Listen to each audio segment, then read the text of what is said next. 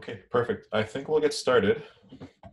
So I hope you guys are all on the same slide right now. We ended off last time talking about the cruciate ligaments, so the ACL and the PCL. We talked about why we call them cruciates because cruciate literally means things that cross over or cross shape. And that kind of explains how the anterior and posterior cruciate ligaments look in the knee. They cross over each other. We mentioned that the anterior cruciate ligament arises from the posterior lateral aspect of the distal femur and moves anteriorly to attach to the anterior part of the tibial plateau. Let me actually go back to that slide so it looks better. Right, so the anterior one we have over here in blue. So it starts off from that posterior, so back lateral, so outside of the aspect of that femur, and moves anteriorly to attach to the anterior aspect of that tibial plateau. And it gets its name according to its tibial attachment, right? So anterior cruciate ligament because it attaches to the anterior part of the tibia. And then we have the posterior cruciate ligament, which arrives from the posterior medial aspect of that femur and moves posteriorly to attach to the tibia, hence its name, posterior. So we're going to be talking about function. And I always like talking about function because it kind of puts everything together, right? We have the structures. I could talk about anatomy all day, but in my opinion, you cannot complete anatomy without talking about why we have certain things, right? So I kind of curated this slide to help you guys understand exactly why we have ligaments and how ligaments work in the human body. We talked before that ligaments are more rope-like in structure, so they don't have much elastin, which makes it elastic, versus a tendon, which is more contractile and helps move things. Ligaments are trying to prevent things from moving too much, right? So tendons are trying to move things usually. Ligaments are usually trying to prevent things from moving too much. So let's start with the anterior cruciate ligament, the ACL. If you take a look at the diagram to the left, we're looking at the medial view of the leg. So we got the tibia at the bottom, the femur at the top. But then what you'll notice is we did a cross section of the femur. So we're looking at only half the femur. We did this so we can actually see the ACL because without removing that half or removing that, I call it a sagittal section of the femur, we wouldn't be able to see the ACL. So this is only half the femur. And we're looking at the inside. And you can see the ACL over here, how it starts posteriorly on the femur, attaches anteriorly to the tibia. That's how you know it's the ACL. Now, if you look at these arrows, these are forces that push the femur either posteriorly or the tibia anteriorly. Okay, so these are the two forces that will actually cause this ligament to stretch into a tight position. Because of that, the ACL functions to limit the tibia's ability to move forward anteriorly, to be displaced forward, specifically in an open kinetic chain. So if your foot is not on the floor, we call that an open kinetic chain because you're not making contact with the floor.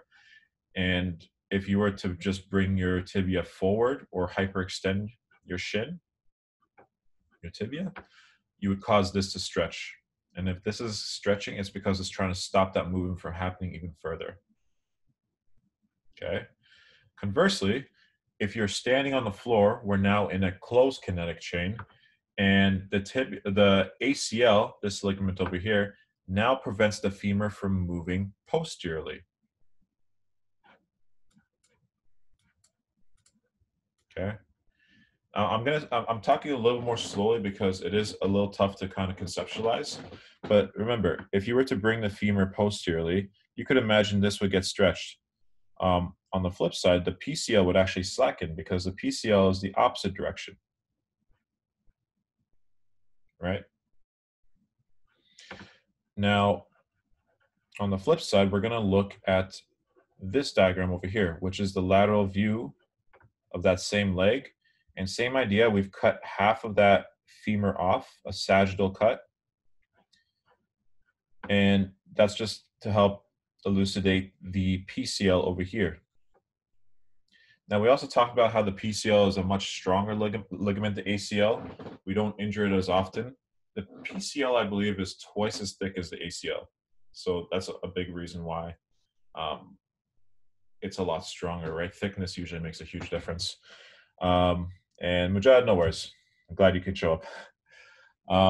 So we're looking at the right diagram. Now, the knee is a little bit bent, right? We talked about how the PCL actually stabilizes our knee more when our knee is bent. And so it does the opposite of the ACL. In this bent position,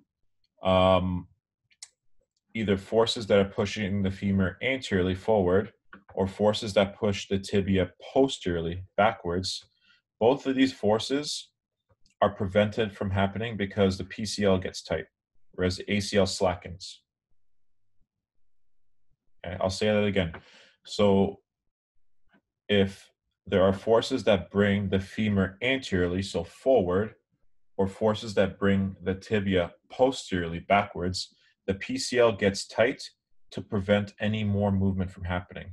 It checks it. We call it a ligament checking a movement in the physiotherapy world. So this should give you kind of an idea of how the ligaments function. Clinically, what I do to test these ligaments is I do a drawer test, and we have two forms of a drawer test. We have an anterior drawer test and a posterior drawer test. And what I'm doing is I'm either pulling the tibia anteriorly, if you look at this diagram over here, while my client is, let's say, on their back with their knee bent, to see if there's any movement that way, right? You don't want to see much movement anteriorly. I'm checking to see the integrity of the ACL. I'll also do a posterior drawer test, and we call it a drawer test because the way we pull on the tibia is like the way you would imagine pulling on a drawer, right? But I also do a posterior drawer test to check the integrity of your PCL, right? So I check how much movement I could get on the tibia posteriorly just to see the integrity of the PCL. And you'll notice a few things with those kind of tests. A, you'll notice there's a little bit more movement than usual, or B, there's too much. And you're also looking for pain, right? So there's a partial tear, there might be a little bit of pain as well. There's a full tear, maybe not a lot of pain because the structure's already cut, but you're going to get too much movement. Or it could be congenital too, right? So sometimes people can have a more loose ACL or PCL just naturally, and that's why we tend to test both the right side and the left side to kind of compare the two, and to establish a baseline, right? Because sometimes people are just super flexible, right? Women more common than men as well. Any questions so far about this slide? Okay. Let's move on to the next one. Ali? Yeah. Sorry, could you just review which way you're pushing to test the ACL versus the PCL? Yeah, for sure. So for an ACL, I'm actually pulling the tibia forward to mimic what would, stress the ACL out, right? So if you look at the left diagram over here, we're looking at the medial view. To the left of this diagram is the anterior aspect of the knee joint. To the right of this diagram is the posterior aspect. So if I'm pulling that tibia anteriorly, I'm testing to see the integrity of the ACL. So I'm pulling this tibia forward versus the PCL, we do a posterior drawer test. I'm technically not pulling, I'm actually pushing. I'm pushing that tibia backwards to test the integrity of the PCL. So again, this is the anterior aspect of the knee on the right side of this diagram and the posterior aspect of the knee on the left side of this diagram. So hopefully that makes a little more sense. I mean, I could also show you guys a diagram of how that might look. Let's see.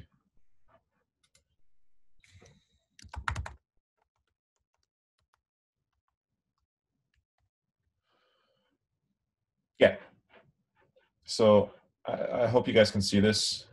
You see a therapist apply pressure.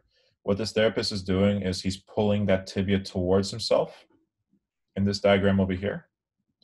and that's testing the integrity of that ACL.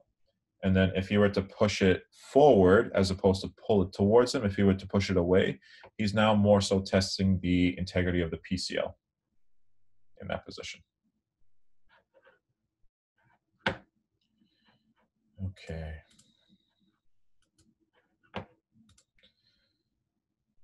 So let's talk about the tibial plateau. So what we've done is we've taken the femur out of the way and we're looking at a superior view of the shin, so the tibia. The tibial plateau is what articulates with the femur through the femoral condyles, like we talked about before. This is just to give you an idea of, you know, what those structures look like on that weight-bearing. We call it the weight-bearing surface of the knee because all the weight that's transferred from your femur goes onto this surface. And we talked about how none of the weight goes onto the fibula, which is another shin bone. Okay. So my first question to you is, that fibula, is it on the medial aspect or the lateral aspect of your shin? Where would we find that fibula?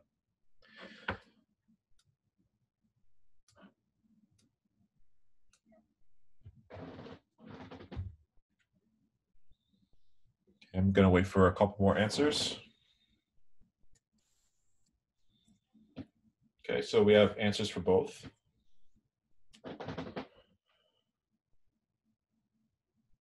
So we're getting both medial and lateral. It's actually the lateral aspect of your shin. So if you guys were to feel the outside of your shin right now, if you feel a very bony prominence, so if you go past your femur right now and go down inferiorly and you feel another bony prominence after you feel your knee joints, you'll feel the head of your fibula actually. So your fibula is lateral. Alrighty. So let's talk about all the structures there. We have the tendon of the popliteus. We haven't really talked much about that muscle yet. We'll talk about it a little bit later. So the tendon of the popliteus is right over here. But more importantly is, you'll see the patella anteriorly. So we know this is the anterior part of the joint and the posterior aspects over here. Patella is over here being the knee joint. Sorry guys, let me just turn off my phone.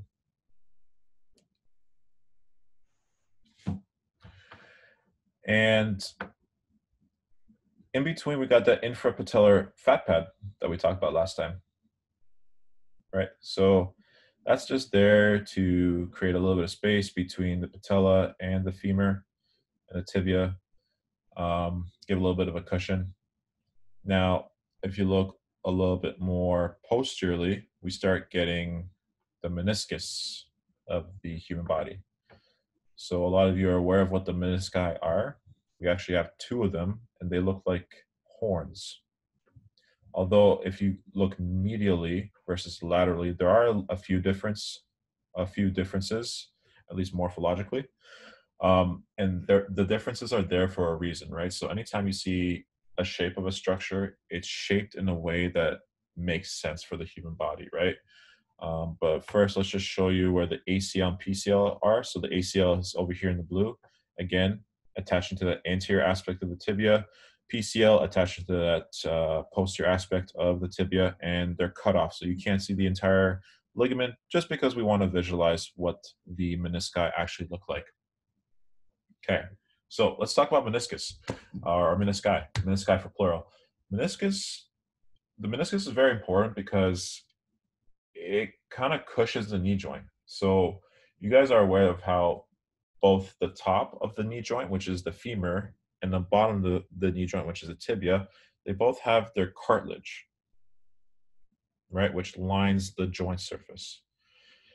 And I think we mostly know about cartilage because when cartilage gets damaged, it leads to osteoarthritis, right? Degenerative change because of the two joint surfaces making contact with each other over time. Now, the meniscus is there to prevent that from happening, right? So it's a spacer of the knee joint. It creates a little bit of space between the two joint surfaces, at least on the outside. So you see it doesn't occupy the inside, but on the outside it's preventing, it's creating a little bit of a cushion, right? Now, the menisci function to help disperse the weight absorbed in the knee joints. as well as reduce friction during movement. So as you know, as we walk, the knee must go into knee bend and extension, and all the weight of our body's going into this joint over here. It creates a more frictionless surface, right? If there was more friction here, we'd be more likely to get inflammation, right? So swelling, degeneration, uh, redness, loss of function, pain, all those things associated with inflammation. So the menisci create a frictionless surface that helps the joints operate.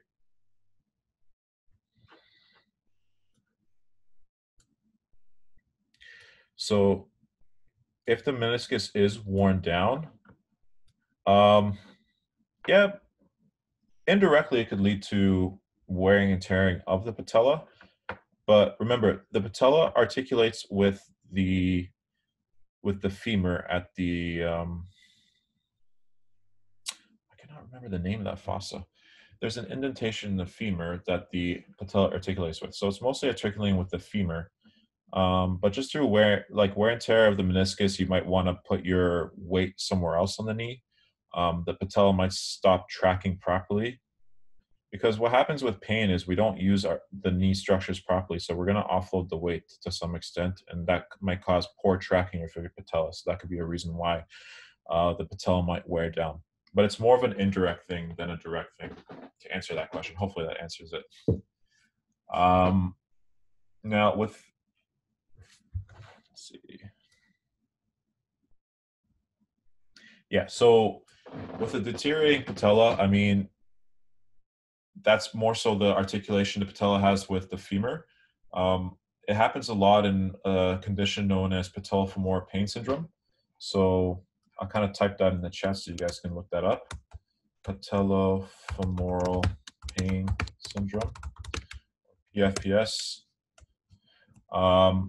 When you guys get a chance, Google it. I think it'd be interesting to help you understand how the patella works.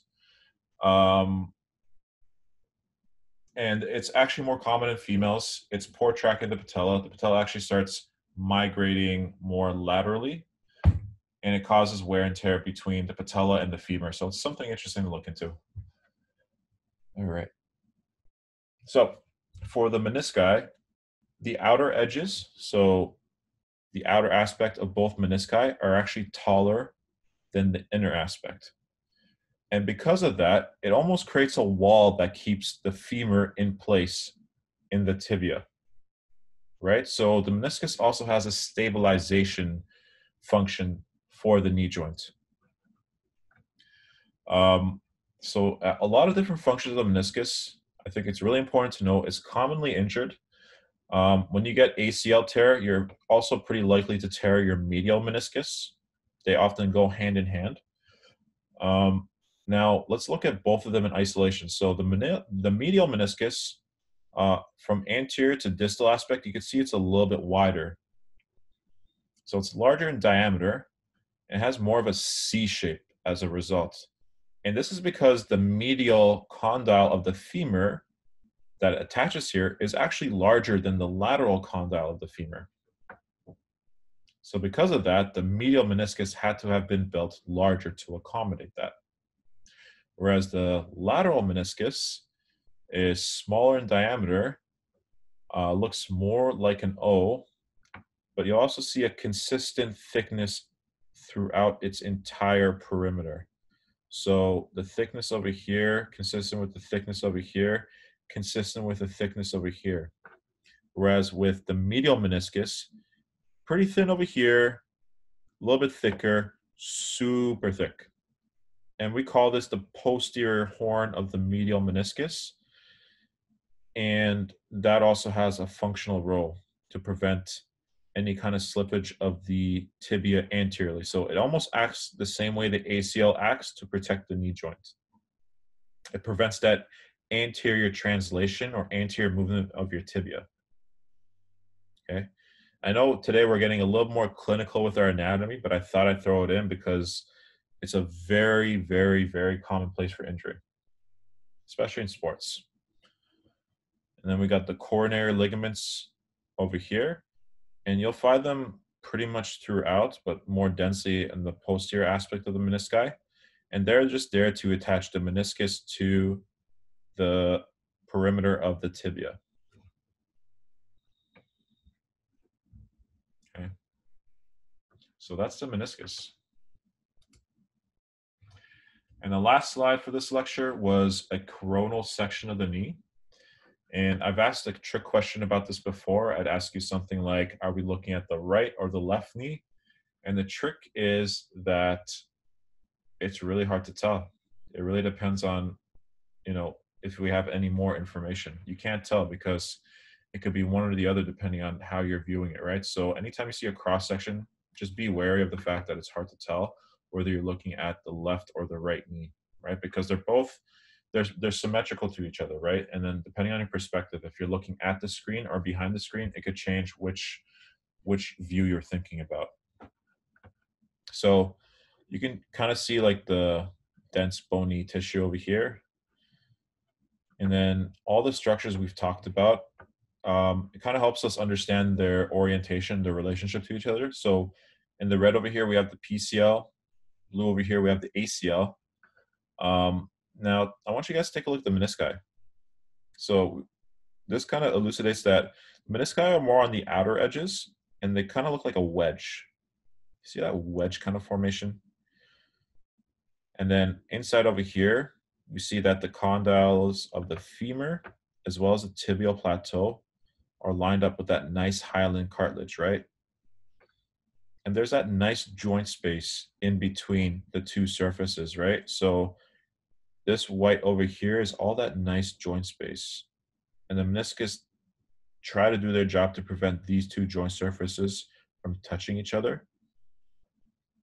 But a healthy joint is a one where you have a decent amount of joint space, right? When you decrease in joint space, you increase the likelihood of these joint surfaces rubbing and degenerating each other, which can lead to things like osteoarthritis later in life. All right, so we got the femur at top, we got the tibia on the bottom, we got the fibula over here. We know the fibula is on the lateral aspect of that shin. You can see the tib-fib joint, the superior tibia-fibular joint over here. Let's look at another two structures. So we got the LCL and we got the MCL, right? So the lateral collateral ligament on the lateral aspect of the knee and the medial collateral ligament on the medial aspect of the knee. Now, we talked about how the LCL is a pretty thin, ropey ligament, hard to kind of tear. It's also a very external ligament. So it's originating from that lateral epicondyle of the femur and attaches to the fibular head over here. But you can kind of see it's pretty external. It's easy to palpate on yourself as well. And it's there to prevent that varus stress to the knee that we talked about earlier in the lecture, right? Let me see if I can go back actually. So if you look at this slide over here, when the knee goes into a varus position, so this middle diagram over here, you can see how the lateral aspect of the knee is starting to create space. It's almost starting to gap. And the LCL is preventing that. Whereas with the valgus stretch, the medial aspect of your knee is gapping, which is stretching the MCL. And so the MCL is preventing that from happening. And so we see that in this diagram too. Right, the LCL is there, it's supposed to prevent the varus stress. MCL, the very thick ligament on the medial aspect of your knee, is over here.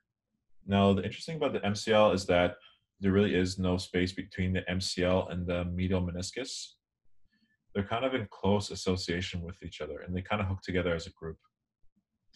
So what that means clinically is that when you hurt your MCL, you often hurt your medial meniscus and vice versa, due to their association and connection to each other. And then there's also an injury known as the terrible triad of the knee. I'll write that in the chat group right now because I didn't really, let's see, terrible triad of the knee. Now, people argue which structures are generally affected by this. Surgeons will say one thing, physiotherapists will say the other thing, but you'll get this injury where you get into a rotational valgus stress. So when you get into knock-knee posture while playing sports, you'll hurt the ACL, your medial meniscus, and your MCL all at the same time. So it's a nightmare for recovery. You can imagine there's a lot of surgery that might be involved if you fully tear a lot of these structures. But that's something that could potentially happen in the knee, especially when you get into that valgus and rotation of the knee beyond what the ligaments would support. Cool. Okay, so let's take a small little break. I'm going to sit more on that tea before it goes too cold. And we'll start with lecture number 5.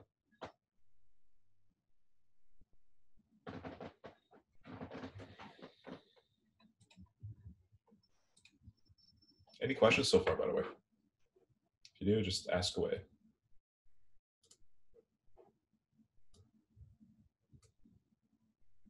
Yeah, for sure. So, are you talking about the terrible triad of the knee, those 3 structures? Okay. So, terrible triad consists of the ACL, MCL, and the medial meniscus. So those 3 structures I typed in the chat are hurt with a valgus injury. So when your knee bends inwards, as well as your femur rotating internally, if you can visualize that. And it often happens in a close kinetic chain. So you'll often injure this while playing sports when your foot gets stuck to the floor. Happens a lot in soccer because of cleats getting stuck to the floor. But it could happen in any sport as well, like football, American football happens a lot. Basketball happens a lot as well. Any sport where you have a lot of grip to the floor, it'll happen because the foot stays planted, but then your knee bends inwards and your femur rotates internally. And because of that, it nicks the ACL, the MCL, and the medial meniscus all at the same time. They call it a terrible triad because it sucks to have 3 structures hurt from the same injury, but it happens.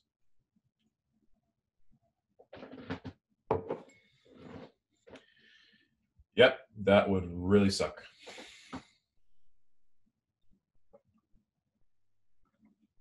I wouldn't wish that on my enemies.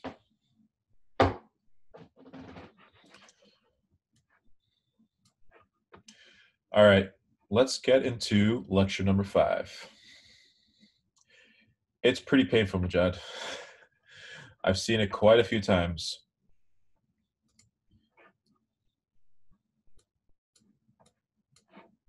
Okay, so let's talk about the popliteal fossa. So anytime you guys hear the popliteal region or popliteal fossa, just remember, we already talked about what fossa is. Fossa is in like an indentation into something, right?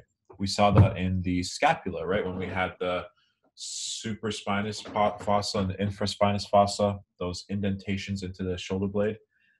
We see it other parts of the body too, and we're seeing it now in the knee. But we're talking about the soft tissue now. So fossa, indentation, popliteal. Popliteal region is the back of the knee.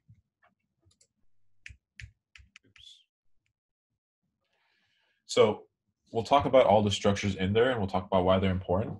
But let's talk about kind of all the structures that we see in the back of the knee, just as a review. So on the medial aspect of the leg, actually, let me ask a question. I always like to ask orientation questions. Which leg are we looking at, the right or the left?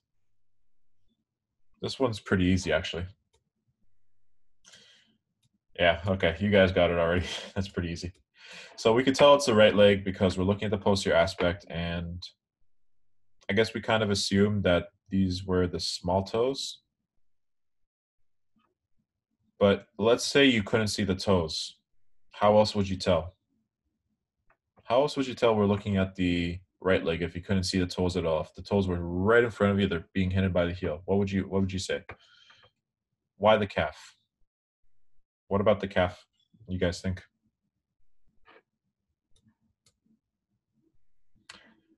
Yeah, I mean, the shape of the calf might help. I guess more so what I'm looking for, yes. Perfect. Yeah. So the calf, yeah, if you know that this is the medial gastrocs, then you know that this should be the right leg because this wouldn't be the medial gastrocs on the left leg. Sciatic placement. Yeah. The only thing with the sciatic nerve is that it's more medial throughout the leg, but then it has its branches that we're going to talk about in a bit. Position of the semimembranosus tendinosus, perfect, yes. So I like that one because we know that the semimembranosus and tendinosus are both hamstring muscles that are on the medial side of the thigh.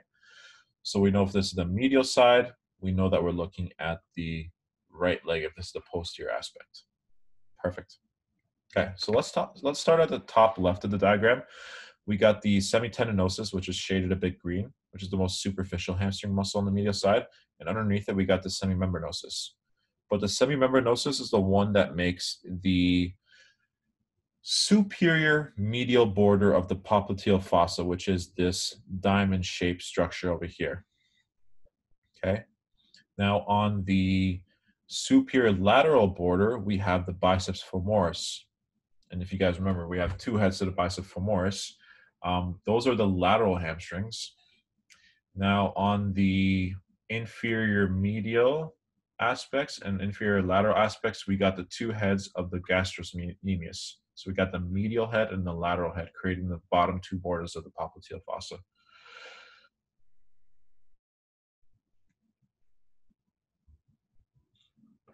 So another question here is, what are two functions of the hamstrings that we've talked about? What are two things the hamstrings do? Movement-wise.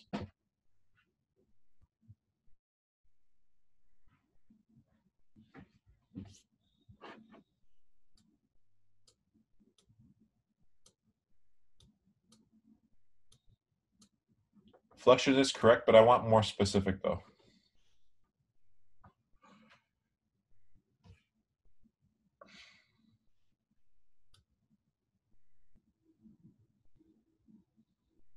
Perfect. Yeah, so you guys are on point. You guys, Mia, Penny, Sarah, you guys all got it. So extension of the hip as well as flexion of the knee. Perfect. Now, do you guys remember which one of the hamstring muscles do not extend the hip? So we got four of them. Which one doesn't extend the hip?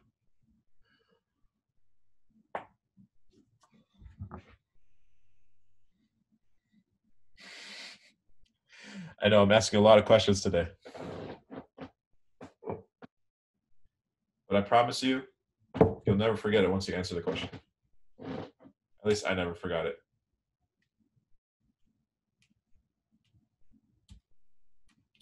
Which one of the four hamstring muscles? So we got the semimembranosus, semitendinosus, we got the long head of the biceps femoris, and we got the short head of the biceps femoris. And just as I'm saying the names, we already got one answer. Does everyone agree?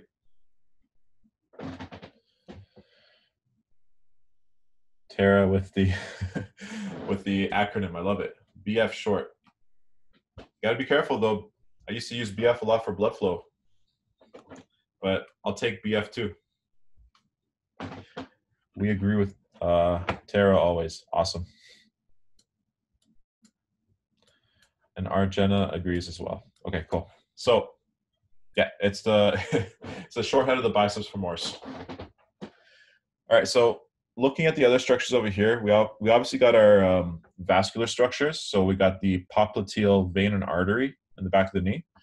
Now the small saphenous vein is this blue structure, which originates from the foot and kind of empties into that popliteal vein at the popliteal fossa over here.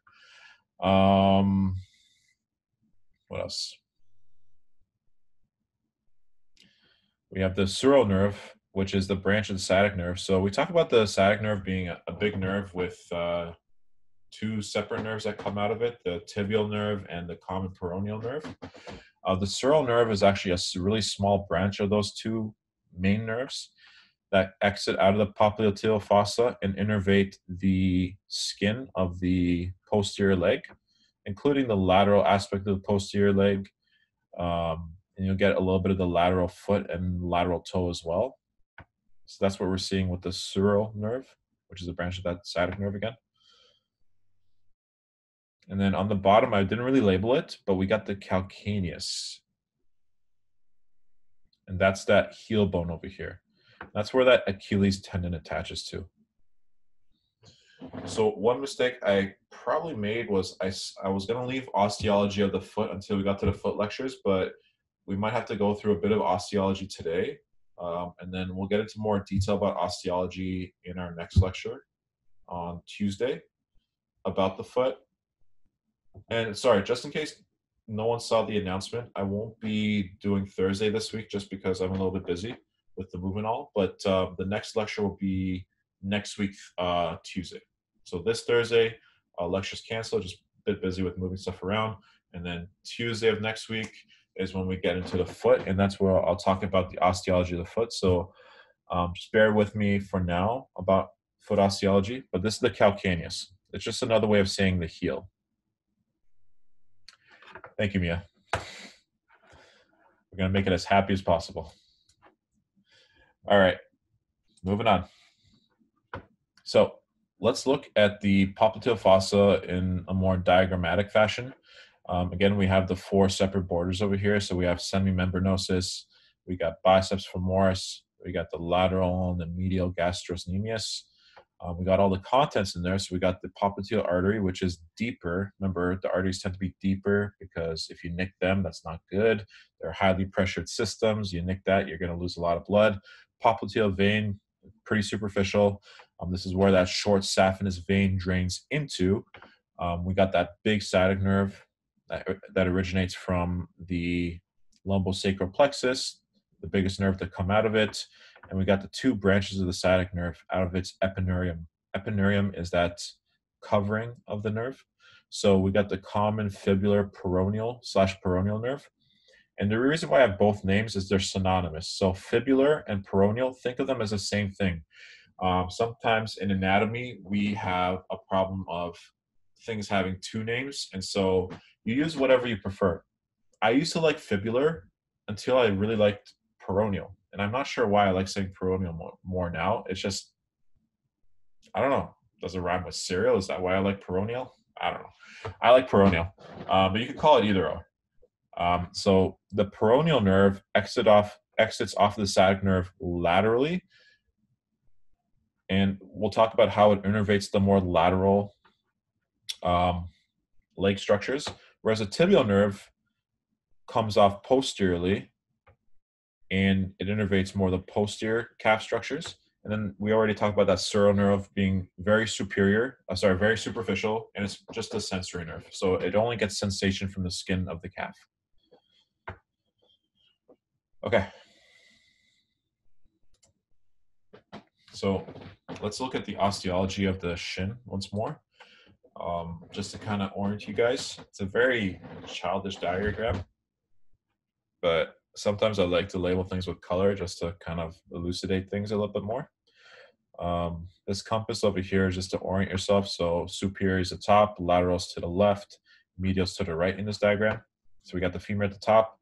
The patella is not a circle. And that's what pisses me off about this. I realized that too late when I sent you guys this slide. The patella is actually an upside down triangle. So the top of the patella is wide, the bottom is actually short. So think of a patella as an upside down triangle. So remove this from your memory that it's a circle. It's definitely not a circle.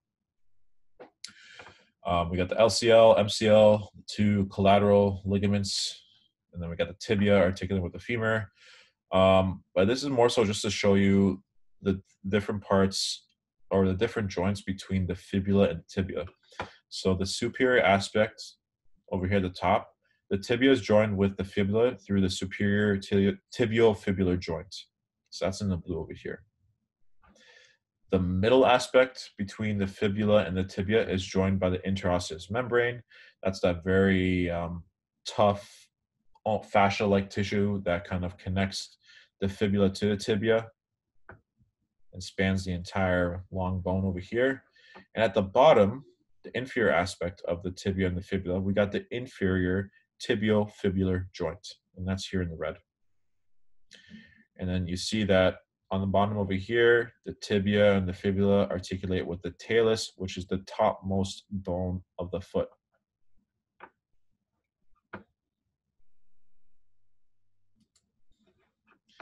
Okay, let's look at the fascial compartments of the shank or leg. Shank, I guess, because it's an easy way to memorize that we're looking at the leg. We're looking at a cross section. So if you look at the diagram to the left, this is where we took that cross section from. And so let's orient ourselves a bit. We'll use this compass over here again. So anterior would be the front, medial is the right of the diagram, lateral is the left. And so we have all these different structures over here. So starting with the most superficial, we got in the purple, which is the skin. If you go a little bit deeper, we got that superficial fascia, the fascia latae. And it kind of encircles the entire shin. And then you got the deep crural fascia. So that's a typo there, guys. So you're actually going to type that C-R-U-R-A-L.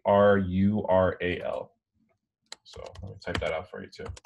It's crural fascia. Okay, and those are kind of like deep invaginations of the superficial fascia into the separate compartments here. So that yellow actually kind of turns into that green and kind of goes in to create the different compartments of the calf region, right? So, and then we got the interosseous membrane. So if you guys remember from the previous slide, the interosseous membrane is what connects the long bone aspect of the tibia to the fibula. So let's just go up one slide. So what we see here in the green, or that lime green, is the same structure in the red over here, except now we're just looking at a cross section. Okay. And then just to orient ourselves a little more, the tibia is actually the front of our shin. And that's that bony layer that you can kind of feel. There's no muscle in front of it, right? You only got the skin and the superficial fascia. So you can imagine if you kick with your shin, it's probably going to hurt really bad. Or if you bump into your shin, it hurts a lot. Unless you're a conditioned kickboxer or someone that kicks frequently for a living, that's going to hurt a lot. Now, the reason why you can condition your shin is that over time, when you repeatedly hit your shin, your bone accommodates to lay down more hard callus bone. So your bone actually gets more dense. Plus, you lose a lot of the sensory nerves in the front of your shin. So you therefore cannot feel as much pain when you kick a lot with your shin. But if you don't and you hit your shin, it's going to hurt a lot. So that's that bony aspect of our shin right over here. So you can see all the different compartments. We got the anterior compartment, which we're going to talk about later on. I think the next lecture. Lateral compartment, we're going to talk about a little bit later on today. And then we got the superficial posterior, which is what we just talked about. So that's the gastrocnemius. We're going to talk about a few more in the superficial posterior compartment of the leg. And then we got the deep posterior compartment, which we'll hopefully also talk about today as well. We'll see how much time we have. And we got the fibula over here. So these are all the different compartments. One question for you, I guess, and I want to pick your guys' brains. Why might fascia become important clinically? So how can fascia become a problem? Is anyone kind of aware of what can happen with fascia in, especially the shin area? So fascia is a very dense tissue, right? That wraps these muscles into groups that you can kind of see in a cross-sectional view. And they group them together, right? So superficial, posterior compartment, we have a few muscles. We have a few muscles in the deep posterior compartment, a couple in the lateral. Anterior, we have a couple as well. So when can fascia become a problem? It doesn't stretch, so it's always there. And you got it, compartment syndrome. Has anyone heard of compartment syndrome? So Sarah knows what it is. Anyone else kind of heard of compartment syndrome before, or?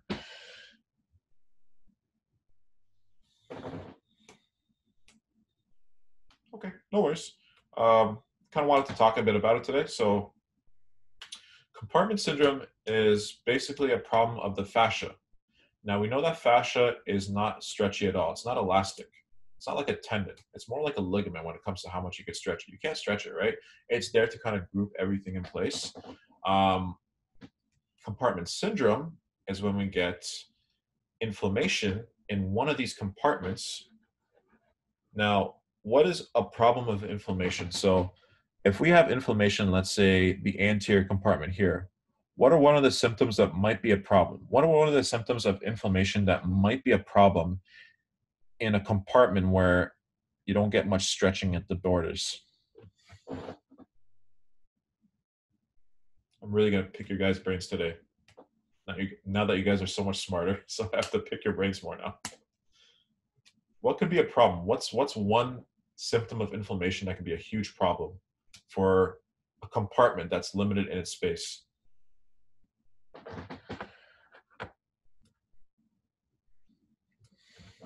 Yep, yep. You guys are getting it. So we're getting no room to swell, limited movement, tightness, swelling. You guys are all getting it. I'm so proud of you guys. That's awesome. I'm really happy. Okay, so swelling is a problem. So when you have swelling in one of these compartments, if the fascia doesn't stress, you're going to get a lot of mechanical pressure. So the swelling is going to cause a lot of pressure in the soft tissue. Now, compartment syndrome happens primarily in the anterior compartment and is synonymous with shin splints. So shin splints can actually be caused by compartment syndrome as well. Okay. It's not the only cause of shin splints. It's not even the most common cause, but it could be one of the causes. So it's a pressure pain. It's when that swelling is causing all the internal structures, soft tissue, to be pressed up against the fascia that has no give. Now, we know that the muscles tend to have a lot of blood flow to them. So they'll have a lot of the vascular structures like arteries and veins. When you have that mechanical pressure, over time, what's going to happen is you're going to restrict the blood flow to a region of your calf, right? Compartment syndrome is more problematic when you have to use the muscle and you need that more blood flow, but then it tends to swell up because you need more blood flow. So you'll notice it especially with jogging and running. Now, to differentiate the diagnosis between a compartment syndrome and, let's say, another cause of shin splints, which is tibialis posterior tendonitis, or medial stress fracture syndrome. Compartment syndrome is something that you get symptoms the moment you start running, when you actually use that muscle and it swells, or if you hit that muscle and starts swelling, but it'll go away the moment the swelling goes away. Whereas, another cause of shin splint, the pain might last even after activity. So there are different ways to kind of diagnose, and that's kind of to give you an idea of the way I think when I look at different kinds of issues of the shin. But in any case, when compartment syndrome gets really bad, what you might actually have to need is a surgical intervention to kind of nick one of those fascia layers, right? So if the swelling continues, or if there's just too much mechanical pressure in that anterior compartment, which is the most common place to get compartment syndrome, what the surgeon might have to do is actually cut the fascial layer over here to help release the pressure. Right? So just something to consider. That's, I guess, our little dose of clinical application of anatomy for today. All right, let's see. We got about 7 minutes. Let me just see how we're doing on slides. Ooh, that's a heavy slide. I think I'll stop at that slide. And then, so we'll make the ankle movements the last slide for today, because it's a pretty heavy slide. It takes a lot of explanation. And then next lecture on Tuesday, so next week, Tuesday, we'll begin at blood supply. So let's finish off with ankle movements. So ankle movements are probably the most complicated movements we have in the human body, right? Because so many different things are happening at different joints, but we only see what happens at the foot. But really, there are so many joints in the foot, and that's why it may have been important for me to teach you guys osteology first, so I could actually explain what all these bones are. Let me think about this, actually. You know what? Scrap that. I'm going to leave ankle movements for next lecture, so I could teach you the osteology of the foot first. Let's end off with the posterior leg, the superficial group. How about that? And then next lecture, we'll start off with the ankle movements. And that way, at least I can start you off with osteology first before I explain the movements of the foot. Okay, so let's skip a couple of slides and finish off the posterior leg, the superficial group. So we're talking about this compartment of the calf right now, the superficial posterior. Okay. So we already talked about the medial gastrocnemius and the lateral gastrocnemius, which is MG and LG for short, on the superficial aspect of that superficial group. If you remove those two out of the way, you start getting into the deeper aspects of the superficial group. But let's start with the gastrocnemius first. So if you look at the very top over here, you can see that it originates from the medial and the lateral condyles of the femur posteriorly. And the muscle is very bulky, has the two heads, continues into this tendon called the Achilles tendon and attaches to the calcaneus. So the Achilles tendon is pretty much the unity of three different tendons into one, or three different muscles into one, sorry. Very strong muscle of the ankle, and it is a plantar flexor of the foot. So I'll just use this diagram to explain what plantar flexion is. So if you look over here, this is plantar flexion of foot, getting that foot to move downwards, right? When the gastrocnemius contracts, it causes this movement to happen, plantar flexion, foot moving downwards. And the same thing applies for these other muscles. So plantaris is a very small one that originates on the lateral aspect of that femoral condyle. And it actually crosses the posterior knee obliquely. So it starts laterally and it crosses towards the medial side, which is why I'm kind of confused that they didn't call it the plantaris cruciate muscle, because cruciate would have been the perfect name for that.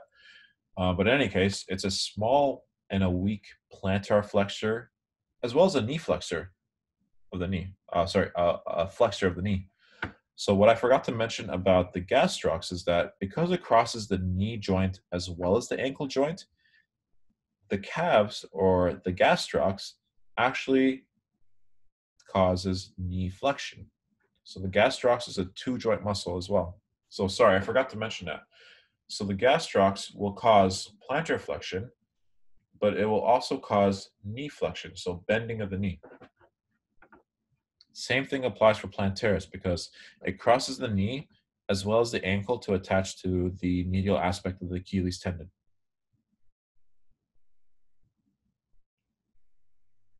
And you can see the plantaris having a very long tendon, one of the longest tendons in the human body.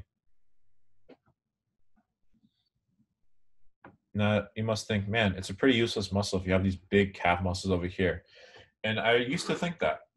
But then when I learned more about the plantaris, it has a lot of what we call muscle spindles. So I'll kind of put that in the chat if you guys are more interested in looking into the details of what muscle spindles are.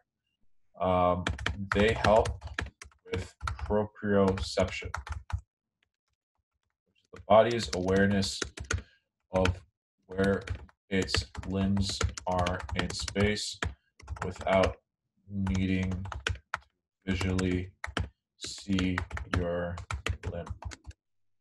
Wow, that's a mouthful.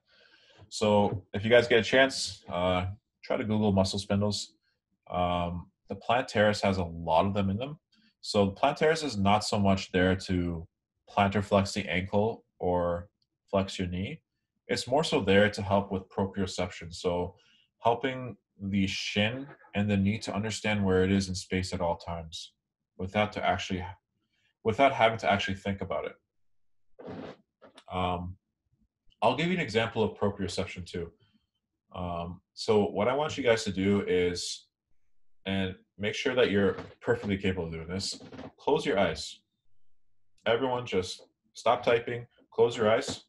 Now take your dominant index finger, and while closing your eyes, touch the front of your nose. Okay? Everyone's able to do that, but you didn't have to look at your finger to do that. You are aware of where your body was in space because of structures like muscle spindles in our muscles, helping us know where we are in space without us having to actually look at our finger. That's proprioception. So a plantaris, yeah, weak plantar flexor, weak knee flexor, but it helps us with our body's proprioception. Our joints have a lot of proprioceptors as well. So within the joints themselves, we have a lot of proprioceptors. Okay, and last but not least, we got the soleus muscle. That's that big boy over here. You'll notice that the soleus doesn't, no, come on, Argenta. Okay, you were just joking. I didn't see that part.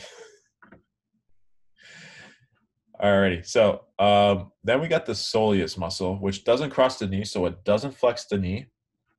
It originates from what we call the soleal line on the posterior tibia. So if you remember from the osteology of the shin, there was a line we called the soleal line, and that's where the soleus attaches to. And it only crosses the ankle, but it's again continuous with that Achilles tendon.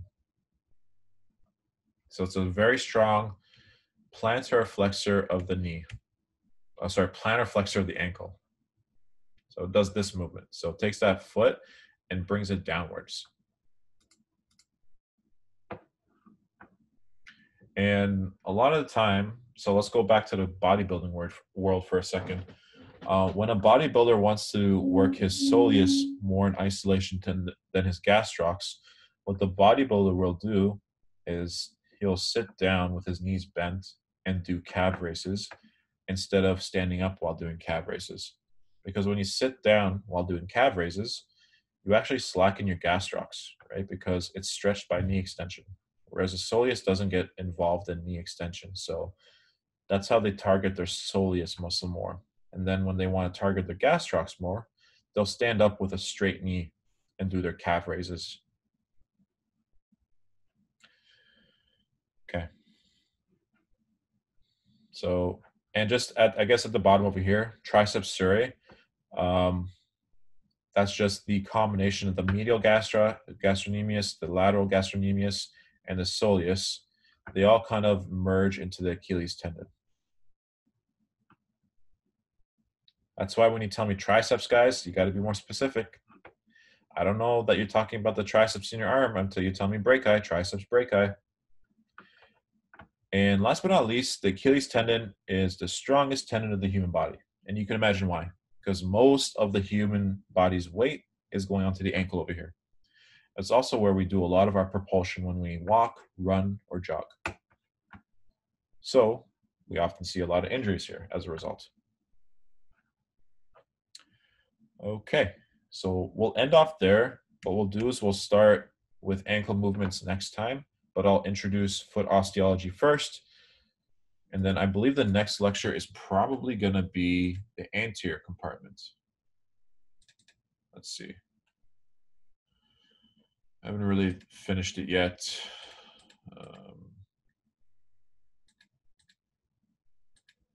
Yeah, we're going to start getting to the anterior leg and the knee. Sorry, anterior leg and the ankle.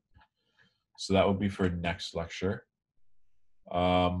In the meantime, if you guys have any questions at all, just ask me. I'm available to answer any questions for the next 5 to 10 minutes. Otherwise, have an awesome week.